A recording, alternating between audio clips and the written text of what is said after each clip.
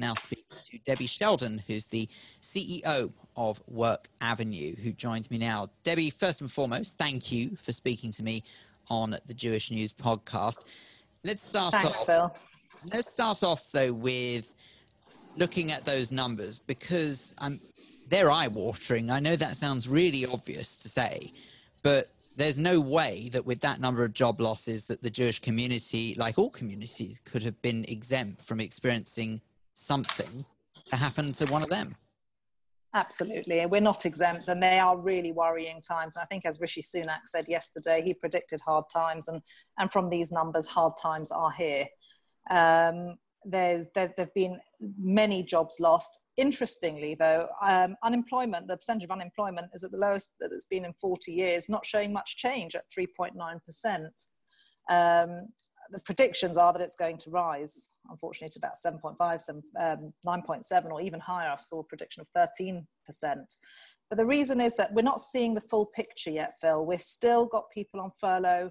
We've still got people who are in this mid-stage between whether they know if their jobs are secure or not. I fear that these numbers are not the worst that we're going to see. No, and this is the problem. This is exactly what the problem is that unfortunately these are only the first round of numbers. This is what's so terrifying. In one hit, okay, we're looking at a period of what, 6 months? Is it already 5 to 6 months already?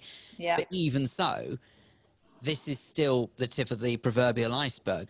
With that in mind, we certainly don't want to be unprepared should anyone listening to this now think to themselves, I don't know if my job's safe, what do I do? What's the first thing that you would say to anyone who's listening to this at the moment, or indeed possibly watching this on social media, who thinks to themselves, I'm really worried about my job, but I don't know what else I can do either at my time of life or just in general? What can I do? What would you say to them?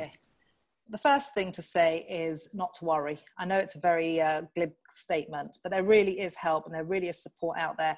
And in a way, the people who I've spoken to feel a little bit supported that they're not alone. You know, sometimes when you're going through redundancy, you feel it's your fault or you feel that's something to be ashamed about. And in this case, the playing field is really quite level. It's happening to so many people at all levels. So they really have to not be ashamed and be okay to go and reach out for help. And of course, us at Work Avenue, we're here to help everybody at any life stage to earn a living. We have seen definitely a rise in the number of people coming to us. And that's made up of the people who would normally come to us, those who are nervous about the situation and what might happen with their job, and those who unfortunately have already been told that they will be made redundant when either now or when the furlough scheme comes to an end. So it is very real, but the support that we're here to offer is also very real, as well as obviously a very caring and listening ear where we can help people. There are really positive steps that people are taking at the moment, and we're seeing opportunities. I mean, believe it or not, since the beginning of April, we've helped 66 people find jobs, which is a remarkable figure if you think about it, in a place where we're thinking that it's all doom and gloom. So there are still people finding jobs. There are still new jobs being created. Someone asked me, are these the same jobs being regurgitated? So there's one person being made redundant, another person being hired.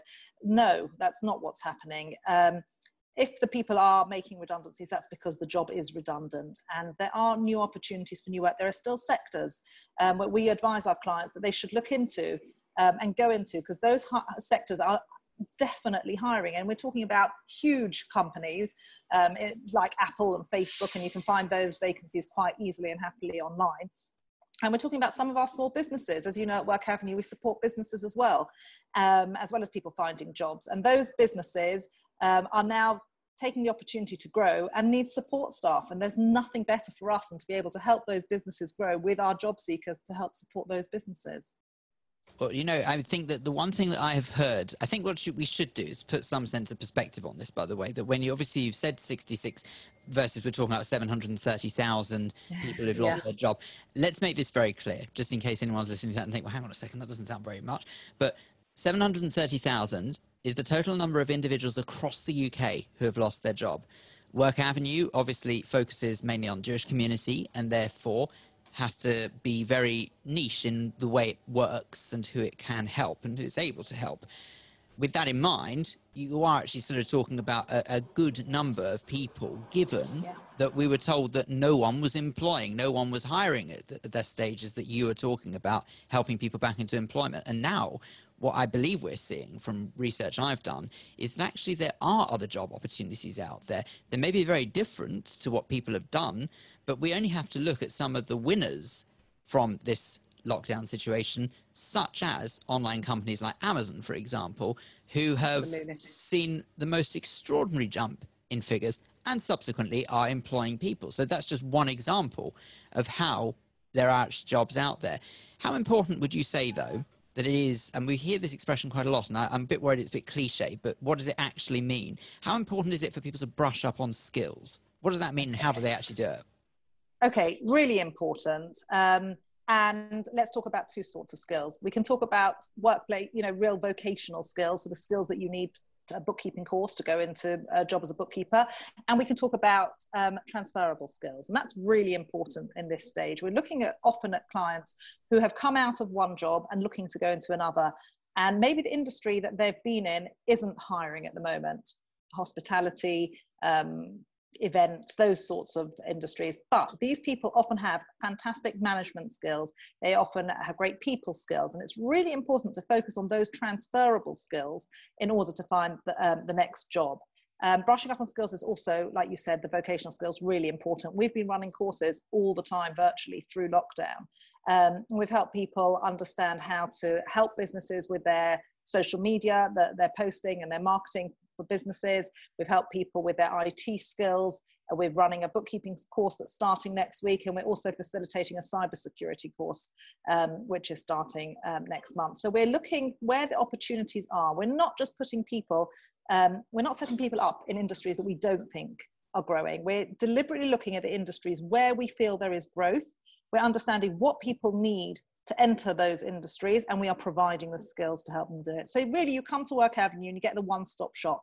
Someone speaks to you about where you've come from and where you'd like to go, where the gaps are in your knowledge, and helps you fill those gaps and then places you in a job. So it really is the full turnkey solution.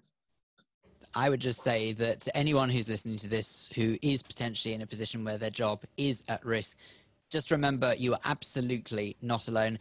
Debbie, Sheldon, thank goodness for you and for Work Avenue, and of course other charities that do very similar things and great work as well. Where can people go if they are feeling a bit alone and they want more information on what you and your organisation can do for them? Great, thanks, Phil. Well, first place is to go to our website, www.theworkavenue.org.uk, and see what we're doing there. And I think it's just really also important to note that we help people are looking for jobs, but as I mentioned before, businesses. And there are so many people who are on furlough now or being made redundant who are using this as a great opportunity to start that business that they've always dreamt of. And our business advisors are just ready and waiting to help you take that leap into your dream. Debbie Sheldon, CEO of Work Avenue, thank you very much indeed for speaking to us on the Jewish News podcast. Thanks, Phil. Take care.